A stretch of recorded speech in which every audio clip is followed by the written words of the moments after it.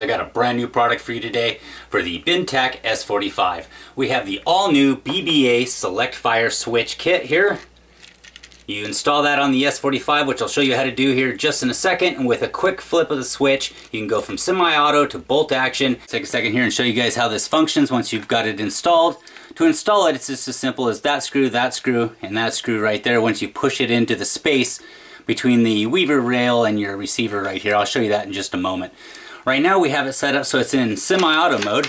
This allows your bolt to cycle back and forth like you normally would be able to do on semi-auto fire, or to cycle your next round. If you want to switch this over to bolt action, you come over here and there's one button right here. Push that button. Right now that bolt is locked. You cannot pull it back. It's in the bolt action mode. You want to fire the next round, all you got to do is push that button. The bolt is able to cycle. You can reload for your next round or switch it back over to the semi-auto function so you can reload your next shot. Push this button. It's now bolt action. Boom, get the power of the bolt action. Push that button in.